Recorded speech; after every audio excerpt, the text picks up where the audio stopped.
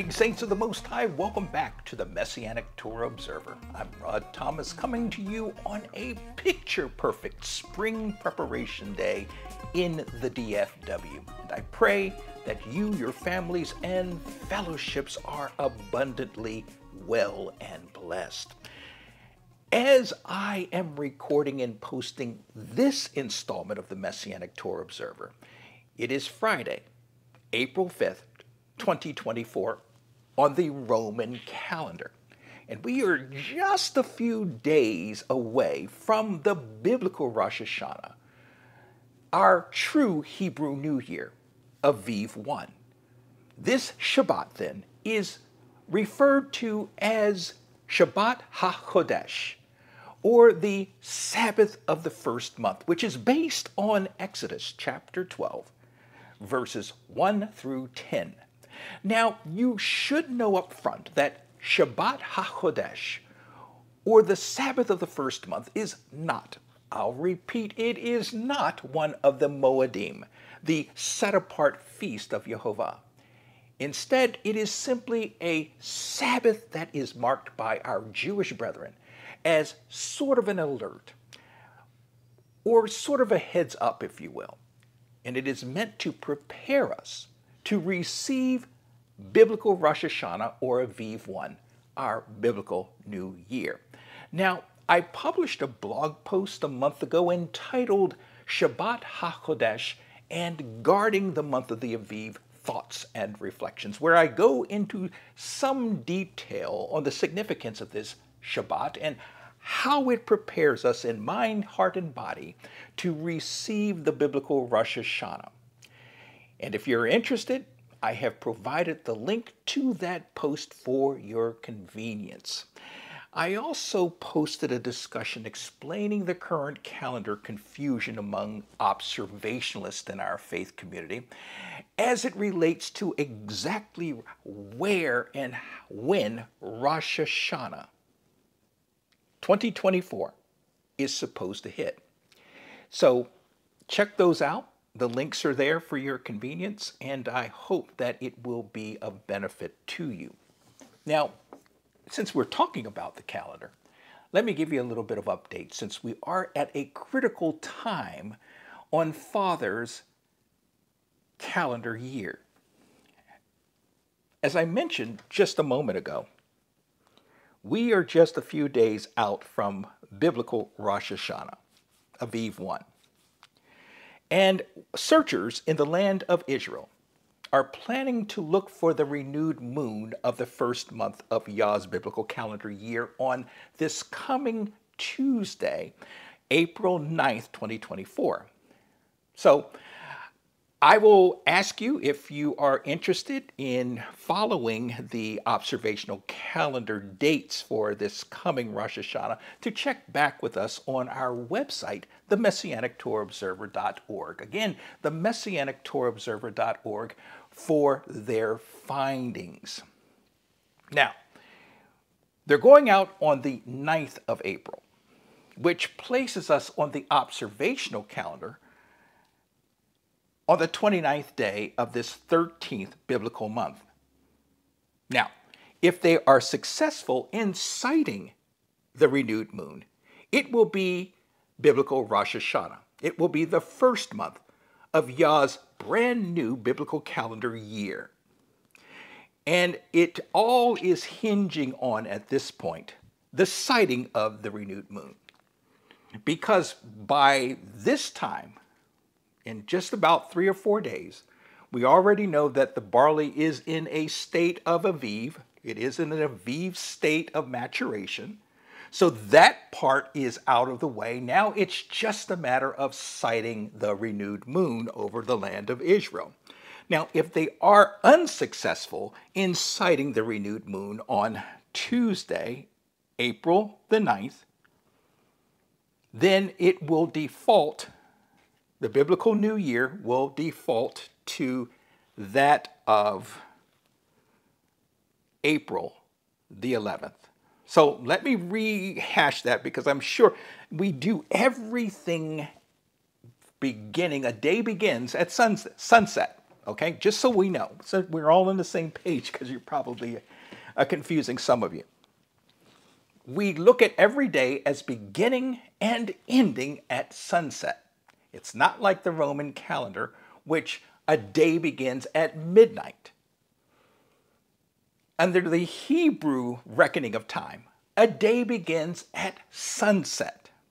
So if the searchers are going out and looking for the renewed moon on the 9th of April, Tuesday, the 9th of April, and they sight it, then at sundown on the 9th of April, we are at Rosh Hashanah, the biblical New Year, which translates over into the biblical New Year being April 10th. It's the next day. It's in the Roman way of keeping it, okay? But it actually begins at sunset. So in all reality, we're looking at biblical Rosh Hashanah hitting on either Wednesday, April 10th, or if the renewed moon is not sighted on Tuesday evening, then we default to biblical Rosh Hashanah falling out on Thursday, April the 11th. I'm really being careful in parsing out my words because it can get a little confusing, simply because we here in the West follow, well, in our faith, here in the West and in our faith community, we're kind of challenged between two calendar and two reckonings of time. Again, we are the people who are not of faith, who are not in the Hebrew mindset, begin their days each day at midnight. And a new day begins at the following midnight, and so forth and so forth. For us in the Hebrew, a new day begins at sunset.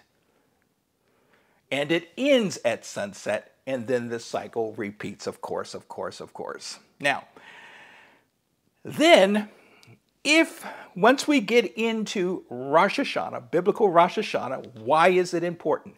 Why is biblical Rosh Hashanah important?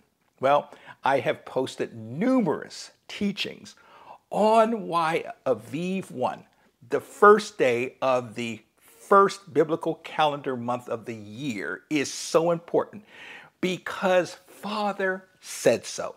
He said, you are to guard the month of the Aviv.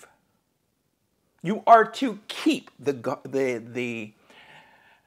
month of the Aviv. And again, I've done multiple teachings on it.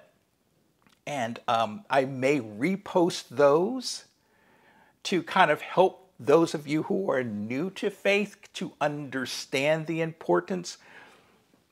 Biblical Rosh Hashanah is not a Moedim. It is not a feast day per se, but it is a special day. And it is, in a sense, a holy day because it is a day and a month that Father has instructed us to keep as special and holy. And why is it important? Because we have to get that day right. We have to know when that day hits in order to know when the rest of the feast days of 2024 will hit. Because Father has instructed us to keep his set apart days on the days that he has appointed them to be. There is no quibbling. There is no compromising. There is no debating on when we're going to keep the 7 mandated feast of Yah. They are to be kept on the exact dates that Father has given us. And so in order to know what those days and dates are, we have to know exactly when Aviv 1 hits. So that's why we are to guard it. Because if that's out of sync, if we're off on that, then we're going to be off on our keeping of Yah's set apart days. That's why we are kind of separated. That's why we have this little, I don't know what to call it, wall in a way between those of us who are the observationists in the faith community and those who are of the calculated calendar. And this year, their biblical Rosh Hashanah is going to be about a day off from us. If the renewed moon is sighted on Tuesday the 9th, we will be exactly a day after them. Their Rosh Hashanah is going to be on actually Tuesday, April 9th, based upon the calculated calendar.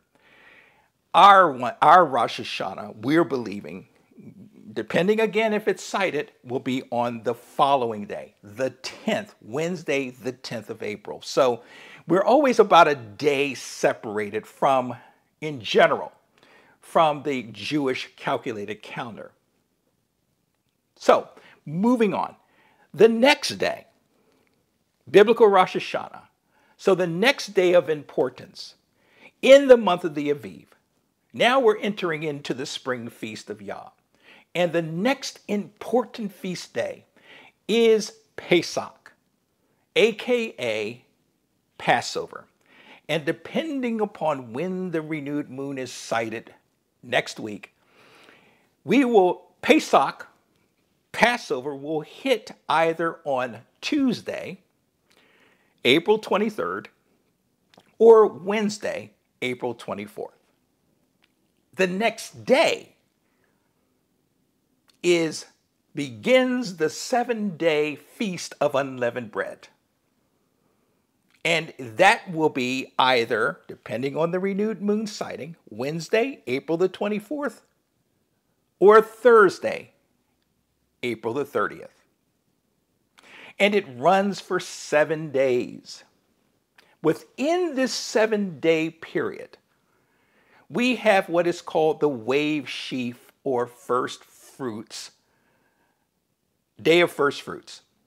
And that is another day that it would require me to do a full teaching upon it because it's such an important, I don't know, I'll have to go back and look at my list of teachings on the spring feast and see if this is, if I have sufficient enough content out there to help those of you who may be new to the faith understand the importance of these 3 important days: Pesach, the 7-day festival of unleavened bread, and the wave sheaf or Day of First Fruits. These are important to understand. They are shadow pictures of good things to come. They are about our Master's, the person, the ministry, earthly ministry of our Master Yeshua Messiah. There he is broadly depicted in these feasts. And it is important that we gain an understanding of them so that we may better understand our salvation, our redemption, and the coming kingdom of Yah through the person and ministry of Yeshua Messiah. Now, that wave sheaf offering, just so I make sure I get that out, will be either, it won't be either. It doesn't matter if we are a day or 2 off because of the sighting of the renewed moon. It is definitely going to be on Sunday, April 28th. But I'll get more into that as we get closer to the day. Now, let's get into our reading for this Shabbat. This week's Torah reading is contained in Deuteronomy chapter 2, verses 1 through chapter 3, verse 22. And for all intents and purposes, it is a continuation of last week's reading. It is the 127th Parashah of our 3-year Torah reading cycle. And I've been led to title this week's Sabbath reading discussion in the form of a question. And the question is, why do we dislike the God of the Old Testament? No doubt a curious title to some. I feel this is a viable question, especially as it relates to the warrior side of Yehovah that is captured in our Torah, our Haftarah, and apostolic readings for this Shabbat. So what do I mean by God of the Old Testament? Well, some may be confused by the title God of the Old Testament. And let me assure you, it is not a biblical title by which, or by any stretch of the imagination, it is not a biblical title. But it is a title that many within and without our faith community have assigned to Yehovah, our Elohim, well, for various and sundry reasons. The primary reason people have assigned Yehovah this title, God of the Old Testament, is to make a distinction between Abba Yah and the Son, Yeshua Messiah. Now, many distinguish the so-called God of the Old Testament from the so-called God of the New Testament because Yehovah is erroneously portrayed by what I would describe as spiritually myopic and misinformed teachers of Scripture as a tyrannical, a violent, an angry, an unforgiving, a callous, a harsh, an uncompromising, warmongering, and murderous God, while his counterpart, Yeshua, God of the New Testament, is portrayed by equally misinformed teachers of Scripture as a loving, a forgiving, life-giving, healing, long-suffering, giving, caring, and liberal God. Consequently, many so-called people of faith, and most, if not all, non-believing folks, dislike, if not hate, the God of the Old Testament, but like, if not love, the God of the New Testament for their respectively assigned character traits. Embarrassingly, the distinction between the two is severely muddied when some of these same folks conflate the two entities, Yehovah and the Son, Yeshua. Many God of the Old Testament haters, some of whom are self-professing Christians, believe it or not, firmly believe that their much preferred God of the New Testament is also the God of the Old Testament. And that befuddles me, because there are several problems with this thinking which we won't get into in this installment of TMTO. But if you followed me and this program for any length of time, you would know that I do not believe that Scripture supports Yeshua and Yehovah being one and the same person. And again, I'm not interested in getting into that in this particular posting, because the Scripture clearly distinguishes, and I'm just going to say this on this issue of the divinity, the conflation of Yehovah and Yeshua as one person, the same person. I'll leave it at this. The Scripture clearly distinguishes them as two distinct persons. Now, I've gone ahead, let's see. I did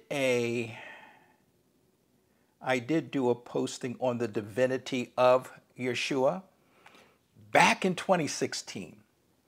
And if you're interested in hearing why I take this position, if it interests you, I would encourage you to go on over to the MessianicTorahObserver.org, type in the search bar the divinity of Yeshua, and it should bring up, I think it was a two-part series thing I did, or mini-series I did, and it will hopefully explain to you why I believe that Yeshua is not Yehovah. And again, I'll just leave it at that.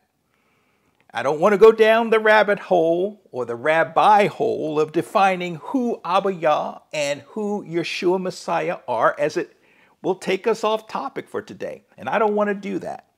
I want to respect your time. I've already gone long enough as it is. But suffice to say that both the Son and the Father possess and exercise warrior traits, believe it or not. And we will discuss the problems and misunderstandings that are associated with judging Yehovah's warrior persona and intentions later on in this discussion. It's an interesting issue that needs to be discussed. So what do you say we get into Yah's word? Go in and possess the land. Take 2. Go in and possess the land. Take 2. So in this reading, we find that the punishment has ended. 38 years has passed. And now it's time for us to go in and take possession of the land. The punishment has ended. The sins of our first generation Exodus parents died with them over our 38-year wandering period. Therefore, Yah says to Moshe, Rav Lechem, too much for you, head north. Long enough you have been skirting this mountain, so turn yourselves north. Deuteronomy chapter 2, verses 2 and 3. So we would now go north after going around the mountain for many years. And we would return to Kadesh Barnea, bypassing our cousins, the Edomites. The Edomites are the sons of Esau, Ammonites, and Moabites, who are the descendants of Lot. Their lands and possessions were not under the ban. We're not targeting those lands. They're not under the same conquest ban that the Canaanites were under, because these lands were allotted to the descendants of Esau, and Esau was a son of Isaac, of Yishak, and descendants of Lot. And we were not to interfere with their Yah-given heritage. Deuteronomy chapter 2, verses 5, verse 9, and verse 19. However, Yah gave into our hands the lands as we headed north towards Canaan, into the Transjordan. Yah gave into our hands the lands held by King Sihon and the Amorites, chapter 2, verse 31, and chapter 3, verse 6 of our reading in Deuteronomy. And he gave into our hands the land held by Og of Bashan, the giant. Chapter 3, verses 1 through 3 of our reading. And these battles were the first test of our strength, our fighting skills, and most important, our faith and obedience to Yehovah's commands to go and take the land. Our parents failed to obey and trust Yah, and thus the death sentence was imposed upon our first generation parents. And we wandered in the desert, in the wilderness, for 38 years. Well, those days were now done. The sins of the parents have now been completed. The punishment for those sins have been completed, and we're now ready to enter the land. And these battles that we fought against Sihon and Og gave us street creds, so to speak, among the neighboring peoples' nations, especially over the Jordan, over the west side of the Jordan. The people of Canaan became terrified because we took out the Ammonites and Og's people of Bashan. And these neighboring people nations grew to fear us greatly as the fear of Yah and his people permeated the entire region. Because Yehovah is our mighty warrior. His will shall always be done. And thus we pray, thy kingdom come, thy will be done here on earth as it is in heaven. Matthew chapter 6, verse 10. So we of this second generation, this second Exodus generation, have experienced a miraculous turnaround in terms of our faith and our obedience. And one would think that we would have continued in the way of our parents, being that of a rebellious, faithless, and disobedient people. But we didn't. And how this happened or how this came to be, the record is silent. But Yah works in mysterious ways. And his mercies are endless, and they're renewed every day. Now, we as a nation had a shining future ahead of us, and we were poised to meet our destiny in the taking of the land of promise. So no longer would the stain and the stench of our parents' stubbornness, our parents' faithlessness, our parents' disobedience cause our nation to remain as wanderers under a perpetual death sentence. This is indeed a prophetic shadow picture of unredeemed humanity, wandering about the stark wilderness of this world and this life under a death sentence. No hope for reprieve, save for Yah's grace and mercies through the person and ministries of Yeshua Messiah. So Hasatan's plot, getting back to us and our first and second generation Exodus folks, Hasatan, Satan's plot to steal, kill, and destroy our nation, the nation Yisrael, had been foiled. Of this situation, Jeffrey Enoch Feinberg and Kim Alan Moody of the Walk Deuteronomy Words Commentary stated the following, which I found very wonderful, which I found very inspiring and clarifying. They wrote, "Thus, acts of the fathers must be redeemed by the sons. Otherwise, the consequences for future generations grow. Even as the sons harden by mindlessly embracing the sins of their fathers, history hardens when sin festers." End quote. Praise be to Yah. So he prepared us being the second generation Exodus Yisraelites. He prepared us for this redo of the first batch fulfillment of our redemption. I refer you to Deuteronomy chapter 2, verse 7. And the Legacy Standard Bible rendering reads as follows. "For Yahweh, your God, has blessed you in all the work of your hand. He has known your wanderings through this great wilderness. These 40 years, Yahweh, your God, has been with you.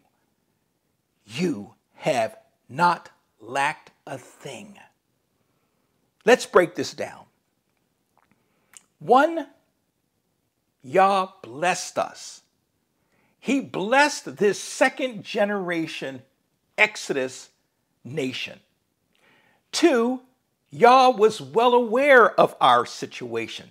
In other words, Yah never abandoned us or turned away and left us alone. He was always on top of our progress in becoming the nation that he was looking for in order to go in, take possession of the land.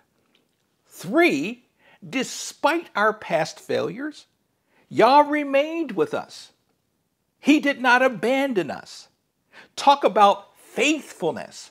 Yah was faithful in his keeping power, in his leading, in his fulfilling of the covenant promise. And 4, Yah provided for all our needs. We were fed, we were watered, and we grew into a mighty great nation. So we were set for redo of the first botched redemption.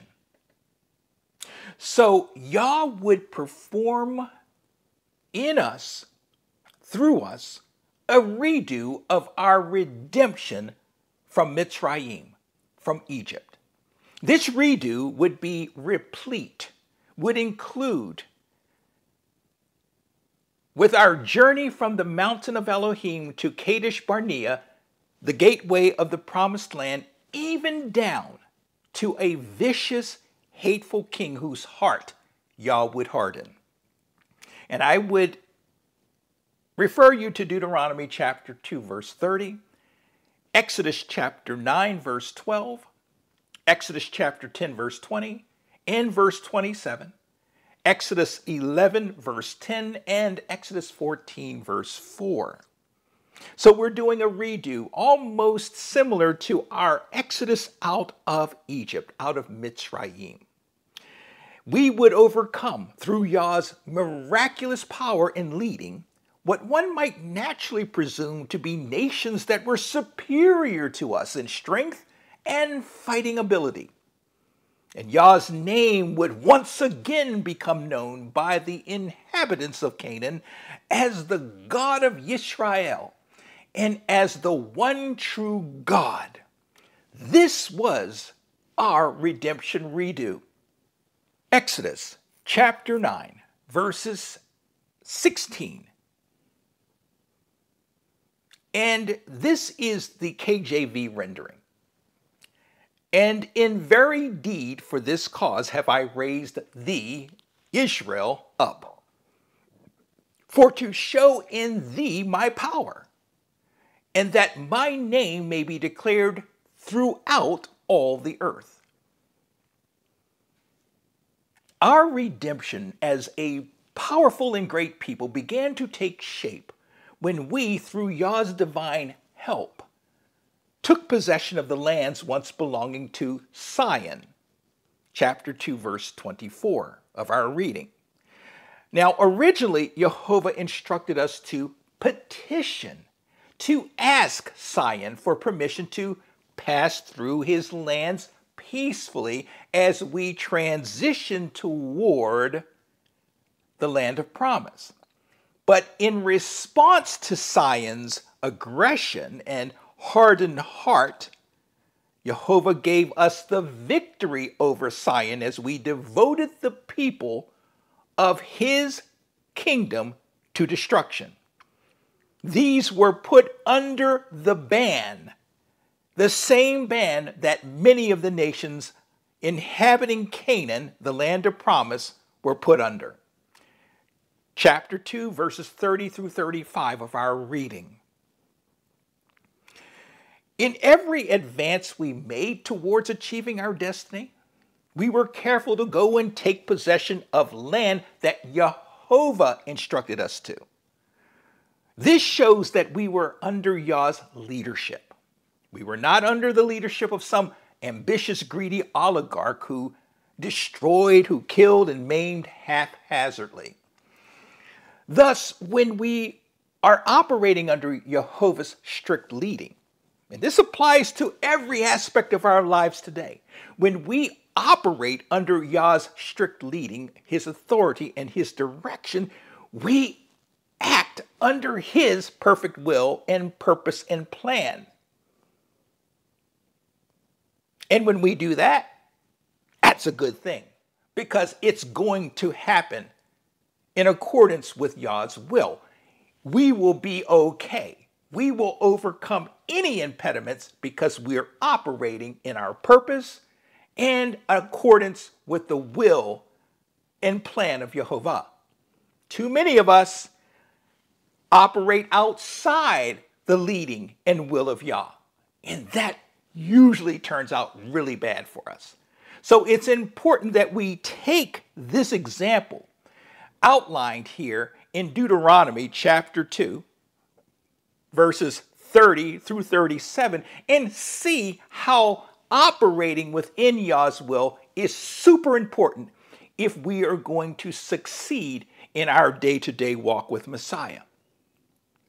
So, moving forward, we repeated our conquest of the lands east of the Jordan when Og of Bashan, a giant believed to be of the race of the Raphaim, came out to challenge us in battle. Chapter 3, verses 1 through 7.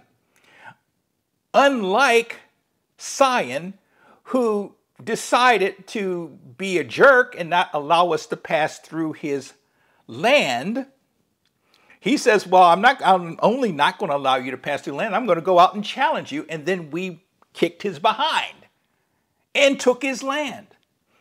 Og, on the other hand, decided, you know what, I'm going to hedge my bets and I'm going out to meet them in battle now. And so he goes out and he meets us in battle. Chapter 3, verses 1 through 7. But like Scions of Heshbon, we devoted Og and his people to destruction. Chapter 3, verse 6.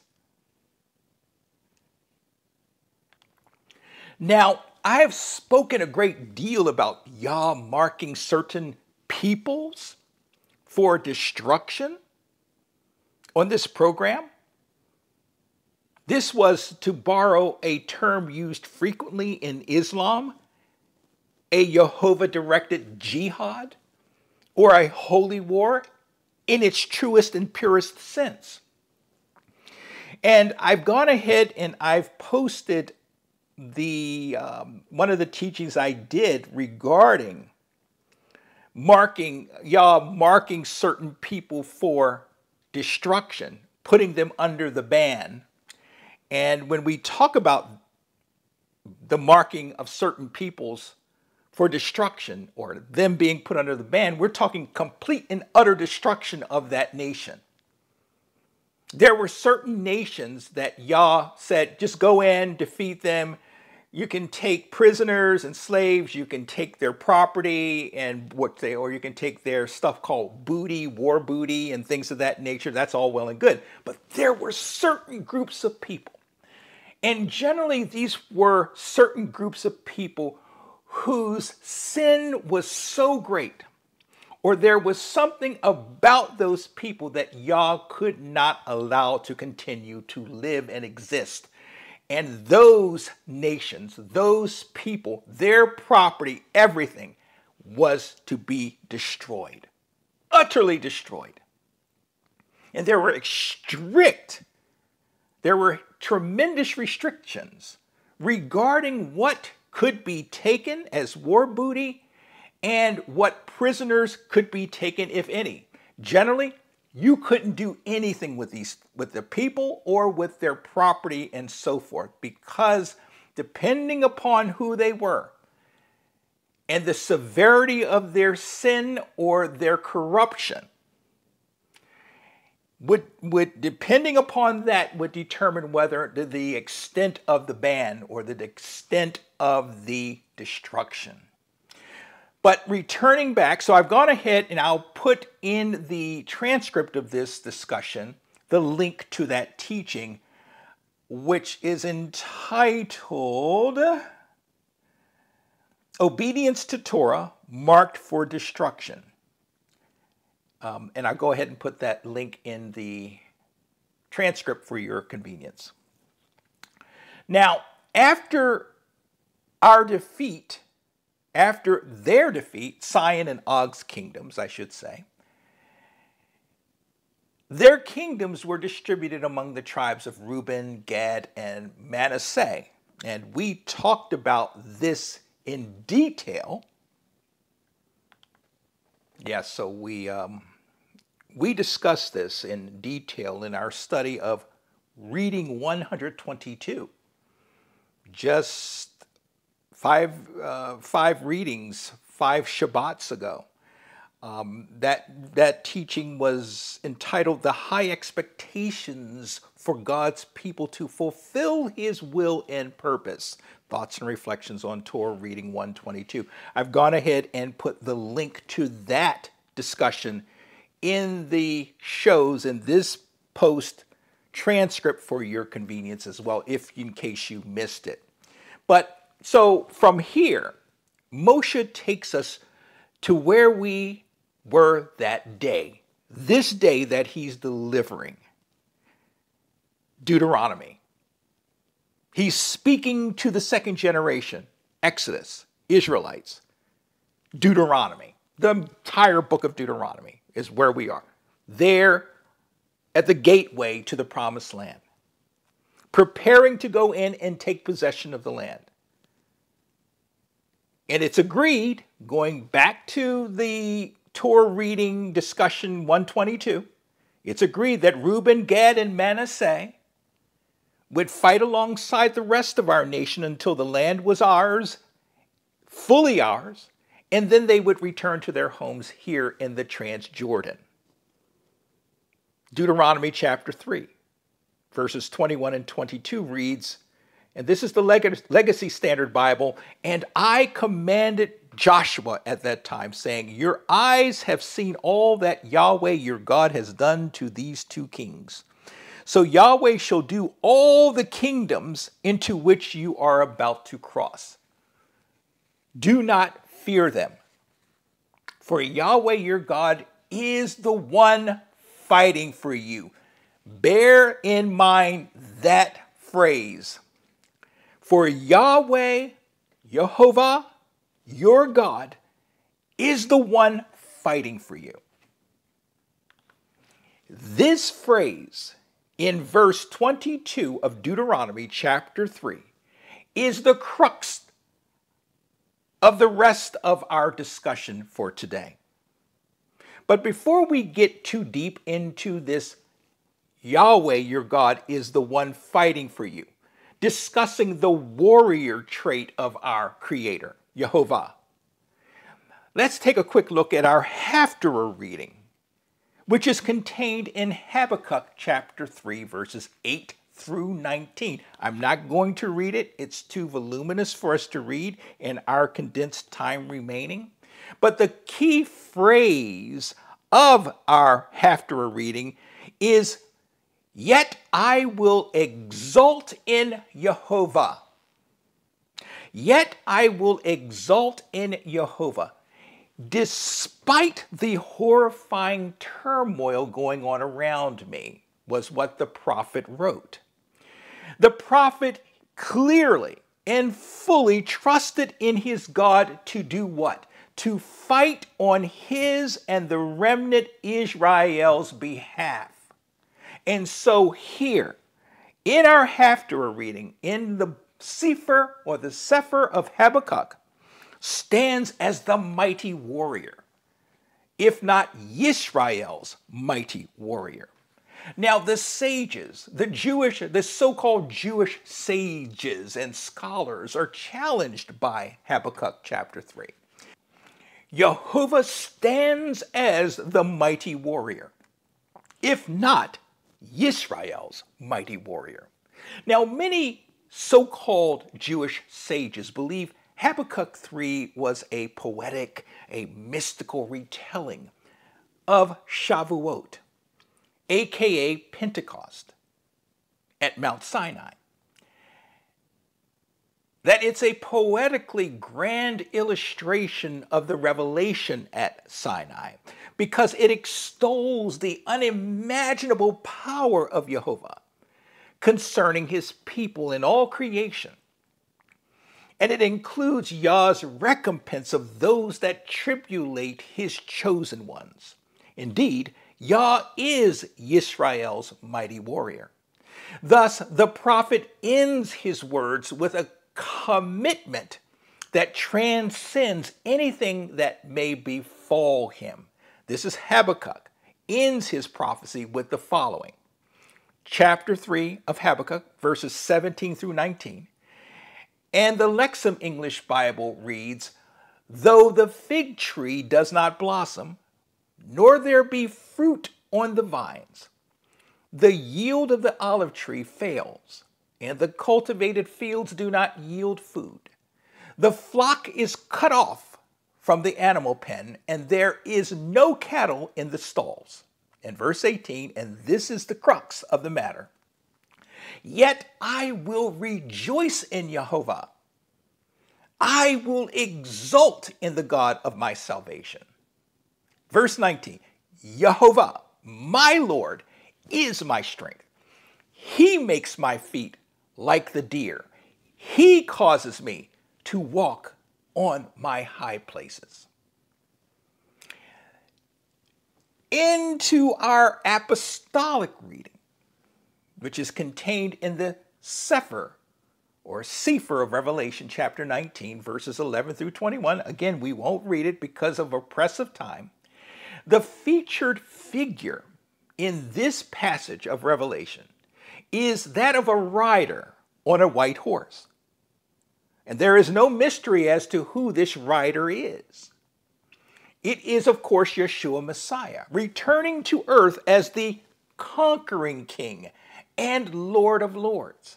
And his appearance pairs well with the imagery put forth by the prophet Habakkuk in our Haftarah reading. Because the one who rides the white horse destroys the enemies of Yehovah and of Yehovah's people. Again, Yehovah is depicted here as the mighty one, the mighty warrior of Yisrael. But this time, Yah's warrior actions are enacted by his right hand, his Mashiach, Yisrael's king, Yehoshua HaMashiach. So with all of this, let's talk about Yehovah's warrior side. The warrior side of Yehovah has and remains a point of contention among many within and without our faith community. Many individuals choose to use this attribute to advance their anti-God, their anti-Bible, their anti-Israel agenda. And these contend that Yehovah is a hateful, a vengeful, a callous, a murderous entity who cares little to nothing about his human creation. Such individuals delude themselves into thinking and promoting the foolish and patently false claim that the Almighty would just as soon destroy all who cross him and oppose his plans and purposes than to show compassion, love, mercy, and grace to a race of beings that desperately need such things. I've heard some, yea, even some so-called Christians, go so far as to reject Yehovah on the basis of his warrior persona. They often label him as the God of the Old Testament, no doubt meant to be a cheap jab at him. These individuals are not ashamed to proclaim that they prefer the God of the New Testament, Yeshua, Messiah, Jesus Christ, to the God of the Old Testament, Jehovah. And of course, the God of the New Testament these are referring to as Jesus Christ. Now, I've recently heard of an elder that I personally know. He's an elder of one of the Worldwide Church of God splinters. And I understand, I've not personally heard him say such things, but I have heard through a third party that he recently, in open discussion, and in a discussion, castigates the person of Yehovah. Now, this self-styled social justice warrior, and that's what I would label him as, because that's really what he is, questioned Yehovah's motives in leading us. When I say us, I'm talking about this second generation Exodus Israelite nation leading us in war against the occupiers of Canaan and the Transjordan, in effect, marking them, these nations, for destruction. Recall what I just mentioned about the destruction was utter of these nations. It was complete. No mercy. Well, this same soul even questions and challenges Yehovah's motives in permitting various injustices go unaddressed in the world today. He sees Yehovah as the same, following the same format in causing mayhem and chaos and bloodshed and all the terrible things of this world even today. So he has a problem with Yehovah. And it's troubling to hear of such sadly misinformed and misguided individuals, many of whom claim to be born-again Christians, believers, followers of Christ. And clearly these individuals who claim to identify with the love and person of the Son of God missed what the Son of God said about his relationship to the creator of the universe. He said in John chapter 10, verse 30, and in John chapter 14, verses 7 through 9, that if you see me, you've seen the Father, and that I and my Father are one. We're echad. But here's the irony in their thinking. Although Yeshua's persona was one of love, kindness, sacrifice, and so forth during his earthly ministry, which appeals to most as, let's just say, their preferred God today, indeed at that time he was the suffering servant, the Lamb that taketh away the sins of the world. Of what's not to love? Of course we love him for what he was and what he stood for and his example. However, when you look at our apostolic reading this week, it clearly points to Master Yeshua as a conquering warrior king who will right all wrongs and establish his kingdom headquartered in Jerusalem, John the Revelator depicts Yeshua as the king who will rule with a rod of iron. Revelation chapter 2, verse 27, Revelation chapter 12, verse 5, and Revelation 19, verse 15. The days of the suffering Messiah will have been long past, and this Messiah will tolerate no foolishness. He will be the righteous judge and the conquering warrior. He will be just like his daddy. Hallelujah. Indeed, Yeshua, along with the other apostolic writers, contend that Master Yeshua possessed the exact character traits and personal attributes of his father Yehovah. So to condemn Yehovah for his righteous actions, which often involve cutting short the lives of certain nations and people, as we just discussed, is to operate in ignorance of the true nature of the great I Am. It is to operate from a sinful place of self-righteousness and ignorance to the existence of evil and good in this world, and the simple fact that in Yah's perspective, good and evil are incompatible bedfellows. Because at the end of the day, Yehovah requires the eradication of evil and all impediments and challenges to his irresistible sovereignty and plan.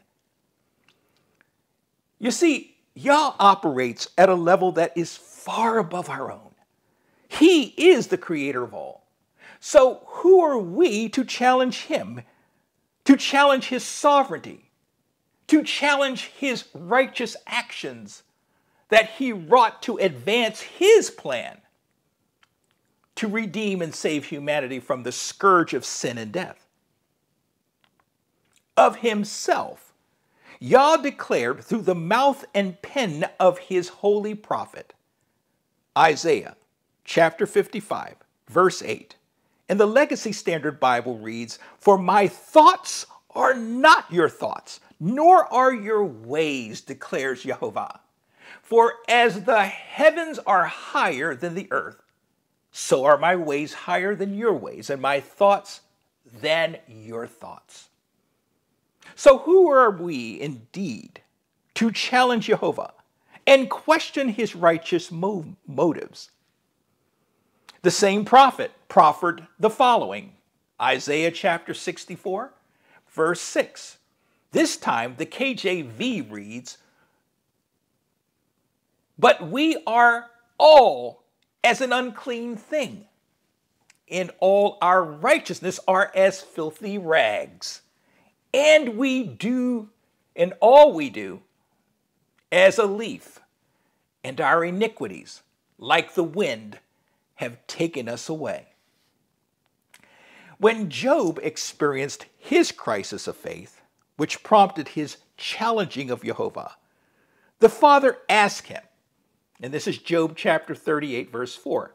Father asked Job, "Where were you, Job, when I laid the foundation of the earth?" You see, when we get to the place where we reduce and where we judge Yehovah according to human standards, our human standards of righteousness, which Yah declared was nothing more than filthy rags,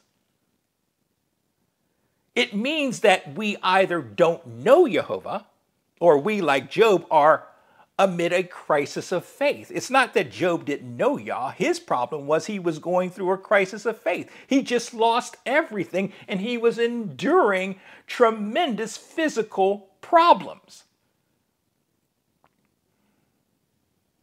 But the problem when one goes through a crisis of faith where they start challenging Yehovah and challenging and second-guessing his motives, that if we don't emerge from that crisis of faith, we run the risk of estrangement from our Heavenly Father. Indeed, to possess such hostile thoughts and feelings toward our loving, gracious, holy, and righteous Creator is to instead be rebellious toward Him. And as it relates to our rebelliousness, Yehovah declared, rebellion is as the sin of divination. Deuteronomy chapter 18, verse 10. And insubordination is as wickedness and idolatry. And this comes from 1 Samuel chapter 15, verse 19. And it has to do with King Saul. And so the prophet says to King Saul, in relation to King Saul's rebelliousness and his insubordination towards Yah, he says, because you, King Saul, have rejected the word of Yehovah, he, Yehovah, has also rejected you from being king. I mentioned previously that to challenge Yehovah's holy and righteous motives is often founded on anti-God and anti-Israel sentiments. Not always, but often. Well, let's consider for a moment what we're seeing played out in this nation related to the ongoing conflict between Israel and the evil terrorist organization Hamas. Despite the horrific event Hamas wrought upon the innocent citizens of Israel on October 7, 2023, which resulted in Israel acting in her defense, aggressively acting, rightfully so, in her defense, many people in this nation, I'm talking here in the West, in particular the U.S., again acting from a place of self-righteousness, are aggressively promoting a violent agenda that calls for the destruction of Israel and the turning over of Haaretz, the land, to the so-called Palestinians. Now, some of these protesters are demanding that Israel cease defending herself and permanently turning over portions of the land to their aggressors, the Palestinians and Hamas and Hezbollah, in what they call a two-state solution to the conflict. Those who engage in such foolish rhetoric are writing checks that their behinds can't cash. For the land belongs to Yehovah. He has owned that land from the beginning. Psalm chapter 21, verse 1. And the scriptures ISR read, "The earth belongs to Yehovah and all that fills it." Now of Haaretz, the land of Yisrael, Moshe revealed the following. Deuteronomy chapter 11, verses 10 through 12. And the scriptures ISR read, "For the land which you were going in to possess is not like the land of Mitzrayim. It's not like the land of Egypt from which you have come, where you sowed your seed and watered it by foot as a vegetable garden. But the land which you are preparing over to possess is a land of hills and valleys which drinks water from the rain of the heavens. A land which Yehovah your Elohim looks after." Yah looks after the land.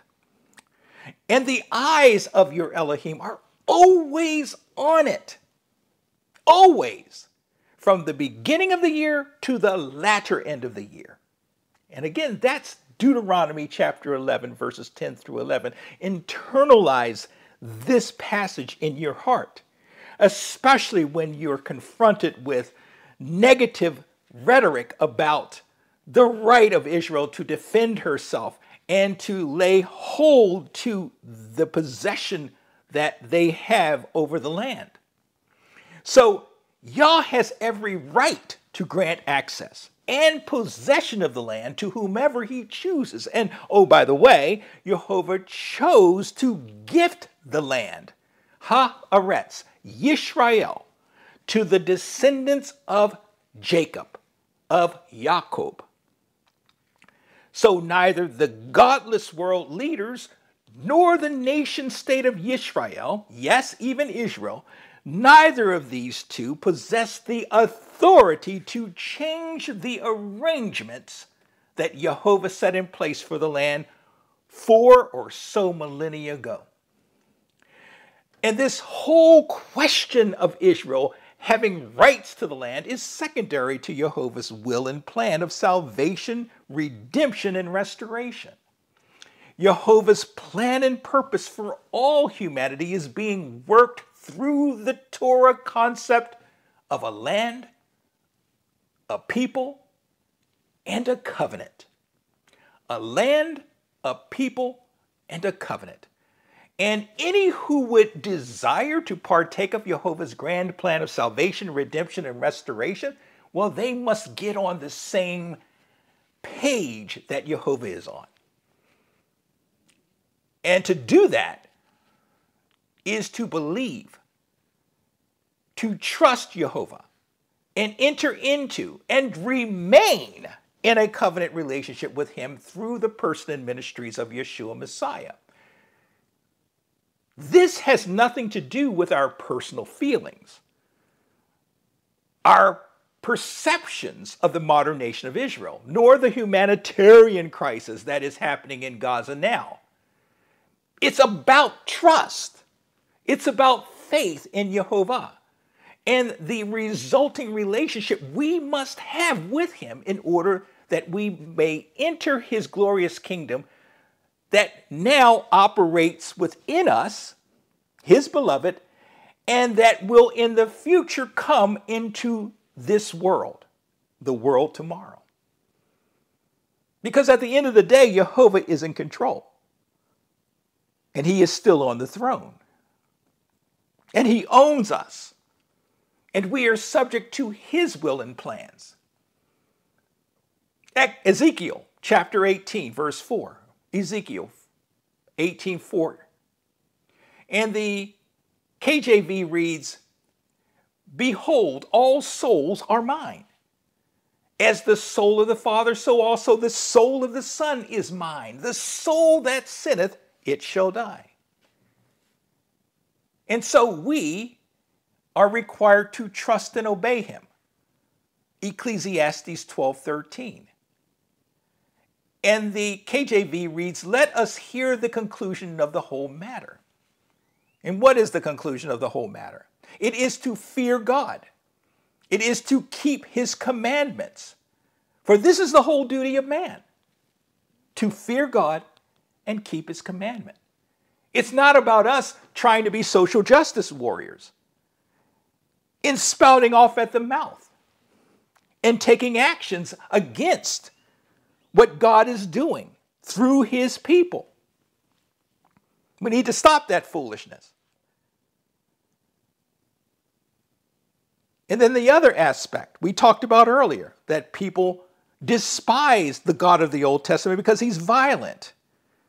He's a murderer. He's harsh. He's unyielding. Well, truth be told, our God is truly a God of the living, despite the enemy's claims to the contrary. Luke chapter 20, verse 38. And our master said, "Now he, Yehovah, is not the Elohim of the dead, but the Elohim of the living. For all live to him." In other words, life comes through him. He is the God of the living.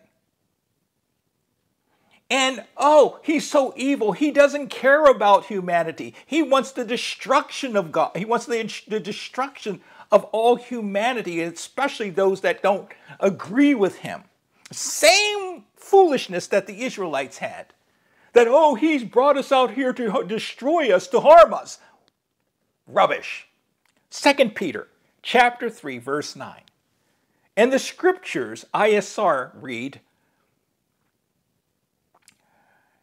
Yehovah is not slow in regard to the promise, as some count slowness.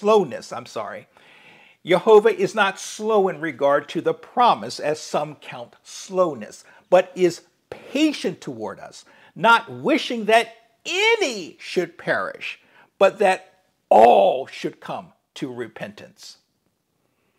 And then over to Jeremiah chapter 29, verse 11. The same scripture ISR reads, "For I know the plans." This is Yah speaking through the prophet Jeremiah. He says, "For I know the plans I am planning for you," declares Yehovah. "Plans of peace and not of evil, to give you a future and an expectancy."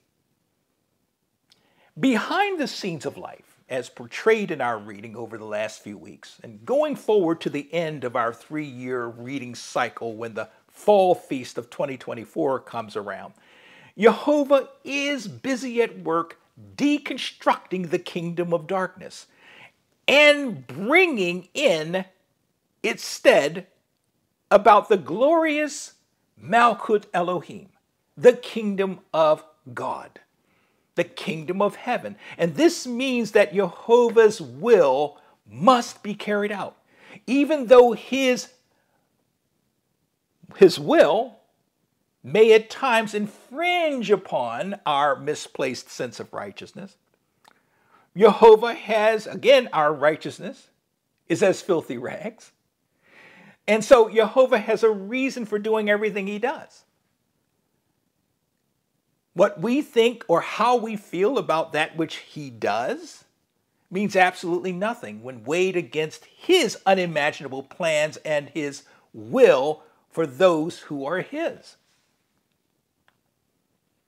During our second generation Exodus cousins conquering and taking possession of the land, it turns out that because it was Yehovah's will that his bride take possession of the land, he was the one who defeated the Canaanites for Israel.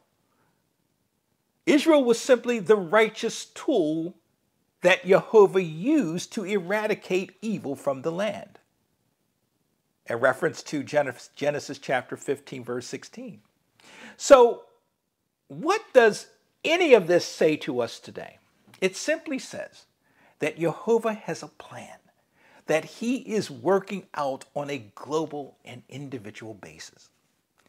Globally, Yehovah will personally right all wrongs and establish his kingdom here on earth as it is currently in heaven. And his beloved Son will reign as king over his kingdom. In so doing, righteousness and holiness will be restored to the land, and Yehovah's people be made eternally whole. Shalom. Yehovah will restore that which the devourer has taken. Joel chapter 2, verse 25. Paradise lost will become paradise restored. Fallen humanity must be restored to its original created state that Yah deemed as being very good. Genesis chapter 1, verse 31. We must be redeemed and made whole as a people, as his new creation. So death must be erased. And Yehovah is going to do what he must do to make all this and so much more happen. And from an individual standpoint, Yehovah simply invites us to get on the winning side. That's it. And that again requires our complete and unadulterated trust and obedience. Because we are his workmanship. Ephesians chapter 2, verse 10. And we're destined unto good works. All that we have then belongs to him, even our own souls. Everything we have, we receive through his grace, his mercy, his provision, and his grace, all of which he lavishes upon those of us. Belongs to him. It doesn't belong to us. Yah just allows us access to use those blessed resources until he replaces those things with things that will be far better and greater for us in the world tomorrow. 1 Chronicles chapter 29, verse 12. We serve a great God. He's not a terrible, horrible God, as so many people have painted him, the God of the Old Testament. No. He's all about grace. He's the God of the living. And he's going to correct all of the wrongs that have been done on this world.